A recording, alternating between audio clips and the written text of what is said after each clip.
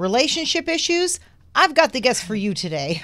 Dr. Nancy Lee, thank you for joining us. Oh, thanks for having me. You've been in practice for over 20 years in Beverly Hills. You've seen and heard it all. I've seen and heard it all, and it's actually over 30 years, but I stopped counting at 30. Incredible. And you wrote such a terrific book. Dating culture, sex culture, it's changed. Yeah. So you absolutely have to keep up with what's out there, but be yourself and be honest for what you want. You said it's changed. How has it changed? And from when has it changed? Like in my mom's day where they were, supposedly virgins when they got married? Oh my God, could you imagine?